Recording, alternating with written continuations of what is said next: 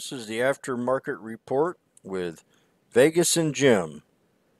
Today Vegas is on vacation in an undisclosed place, somewhere in a big old fancy palace, and I'm here to give the aftermarket report. Today's hot runners we were going to talk about it was ADIL, A-D-I-L, and then I'm going to talk a little bit about the pot sector, NIO, UXIN, and GE. So first I want to pull up the penny watch list, which you see right here. We have KALY, K-A-L-I on top of the list. This is an OTC scan I use on TOS from 0.001 to 50 cents. So I got to looking at KALY today, and we had a couple others that looked pretty good today. But KALY was number one, had real good volume and a real short float. So I'm going to pull that one up right now, and we called this thing out, I think, it was a couple days ago through. We've been on this thing for a long time, and it's bounced, and we had a pullback. And I'm going to pull up the 20-day chart.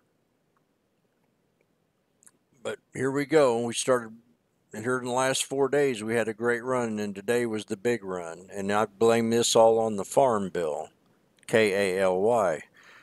So take a good look at KALY. Keep it on your watch. I'm going to pull up a 1 day, 1 minute chart. Called this breakout right here when we saw this little kissy on the 100 SMA with the 50, and it bounced right up. I had a 15-cent target on this thing, and we hit 14.9, so I thought that was pretty good. Then we pulled back to the 200 SMA and bounced off of it, hit the 100, and pulled back to that 200 again and bounced on up and hit the 14.2 at close. So I'm very bullish on KALY, and with KALY you want to keep a good eye on PURA, because I think PURA is at a bottom. And I'm going to pull up, let's pull up a 3-month, or at least a 20-day. We had the big breakout up here around 14.5. Now PURA ran all the way up to 25 cents. And we called that thing when it's down here at 5 cents, right about in here. I was watching Timothy Sykes' video, and so I said, hey, Vegas, let's take a look at this one. I kind of like it. He kind of threw it to the side, but I'm very bullish on these pot stocks. So they had a target. Analysts came out and analyzed it at 25 cents a share, and bam, man, we hit that 25, and it pulled right back to support. So we've kind of hovering down here. I think the farm bill is going to bring this back up. I want to see it back up there at 10 cents. We're at 8.3 right now. Might be a good entry for you. But let's take it back to 8.3, and anything past 10 cents will be a gift. So always put that caution flag right there on 10 cents on PURA. And the next one I want to talk about will be CRON. CRON's very bullish, but it's been having a little pullback here since that last run, and that was yesterday. And the news that's coming out on this is just wonderful. I just love the news on this stock. So here we are. I'm going to show a 10-day. We had this low 840 here, and it bounced up, and then we had the breakout. Now it's consolidated and pulled back. And I think it's consolidated in a pretty good little level right here. Well, I got in this thing today at around, I think it was around 1109. I mean, I got in it cheap. 1109, and it bounced all the way up to about 140, and I went ahead and got out of it a little under 140. Took a small profit, but I had a core position on this too under 10 bucks. So I sold all my shares. I'll probably get back in it again tomorrow, but we're going to see the action on CRON. And then TLRY, somehow the shorts got their way, TLRY, and today it pulled all the way back to 71 bucks. I think I'm going to see 50 on this, and then it's going to retrace. But we had a nice little retracement today from this 72.39 area all the way back to that 77. So that's a good 5-cent bounce, and it's pulled back. So keep 4 of those 4 on stock. They're some of my favorites, along with CGC. And then I'm going to talk about ADIL. ADIL had a wonderful day today. Just wonderful. It didn't stop. Called it right out of the gate. I started noticing the volume, and then right before I knew it, we already hit the float at share rotation, and I think it went over about 5 times maybe today on volume.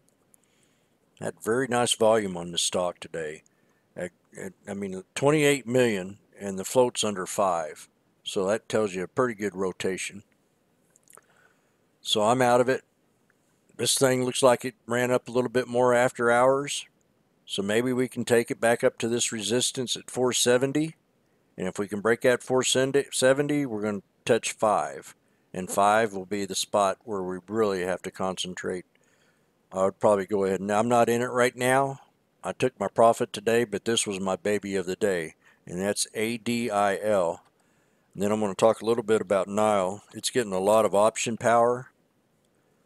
We had a low here at 667, just about a week ago, and it ran all the way up today, past my, well, I got a resistance at 824. That was a previous high. So we bounced up a little bit after hours. This thing likes to pull back. If it does, let's see if we can get back here to this 50 SMA right around 754, and that's NIO. I'm bullish on it. I'm trying to play, I think, sympathy play with Tesla. But with the China war, it's kind of brought it down. But this stock is going to go a long ways, and that's going to be NIO. And then I want to talk about UXIN.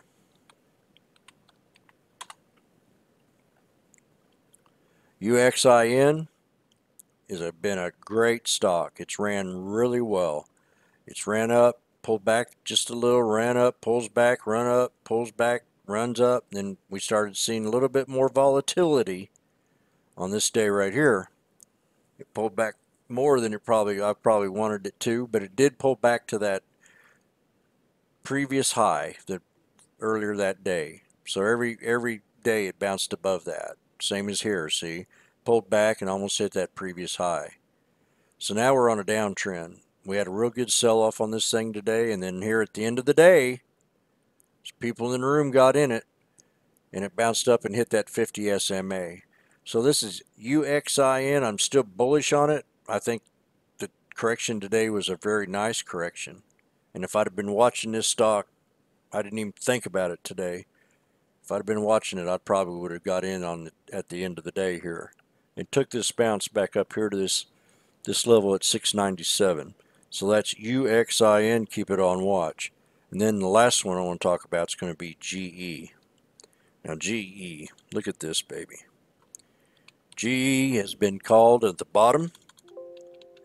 It had an upgrade today. I think dividends payments a penny or something, so it's not really much. But I'm going to be paying real close attention to this stock from here on out. If it can pull back to around 7, I'm going to probably go ahead and jump in this thing. 709, somewhere that's where my support's going to be on the stock for right now. If it goes below that, it's probably going to be a strong buy. But I can't believe General Electric is down here at $7.20. I used to watch this stock when it was at $150. And it would split down to 75, and then it would bounce right back up, and it repeatedly done that. And here we are now at $7.22. I thought I had a good buy on it when I was in at 18, so I ended up taking a small loss on GE. And then I haven't played it since. But now we got a little upgrade. You can see what the upgrade did for it. And it pulled back during the day, consolidated. So I'm really excited to see what's going to happen with this tomorrow. I'm not in it right now. And that's General Electric. So, again, please